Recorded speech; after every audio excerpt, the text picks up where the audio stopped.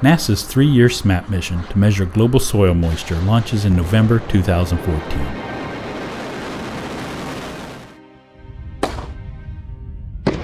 After the protective nose cone, called the fairing, separates, the rocket deploys the SMAP spacecraft.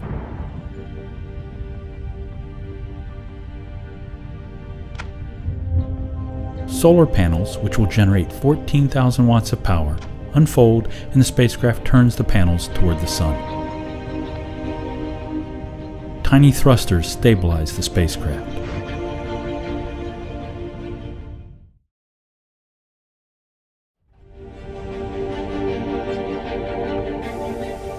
The antenna arm extends from the SMAP spacecraft and the antenna opens. The 6-meter antenna, also called the reflector, is made of strong, thin, gold-plated mesh. The antenna spins so it can measure a wide swath.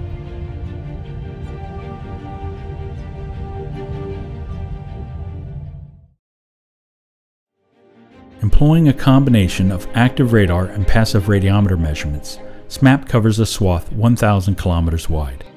That's 621 miles. SMAP's radar actively bounces a microwave signal off the Earth's surface to detect physical properties in the return signal. Radar can sense soil moisture through dark, storms, and clouds. And it has a high level of detail, apparent in this 1996 radar imagery of Amazon river flooding, part of a NASA Measures Wetlands project hosted on the Alaska Satellite Facility website.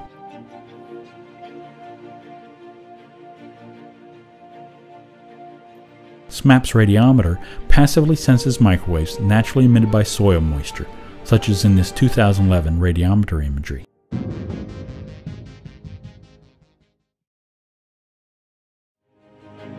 Together, SMAP's instruments track soil moisture levels over time in any particular location.